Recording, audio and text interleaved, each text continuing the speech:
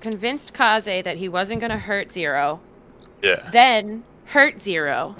Yeah. And Kaze swore a blood debt. Basically, she told him she didn't care how many lifetimes it would take, but if he hurt Zero, she'd hurt him. And then she jumped at him and face planted like a cat would. Yep. There's also now a swirling vortex of magical energy in a dome around Zero that none of you can see through. So I can't even see Zero anymore? No. He is now enveloped in magic. I yell at Bub from the ground, "Teach me how to go into a rage!" He's not even a barbarian. It's great. Right.